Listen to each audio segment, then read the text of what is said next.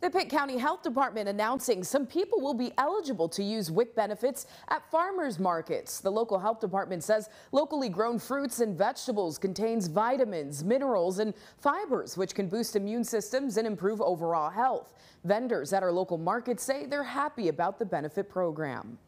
Starting this past Monday on the 17th, pregnant, breastfeeding, partially breastfeeding, and postpartum women, as well as children ages 2 to 4, are eligible for a one-time $30 benefit that can be utilized at the farmers market. The Pitt County Health Department, we are all about assisting the local community members in receiving all of the vitamins, nutrients, minerals, fiber, accessible foods to them so that they can improve their daily lives. We wanted to provide nutritional food to the community.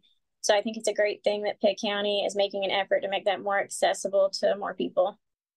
The health department says the benefit cards will be distributed through the summer while supplies last. The benefits are set to expire at the end of October.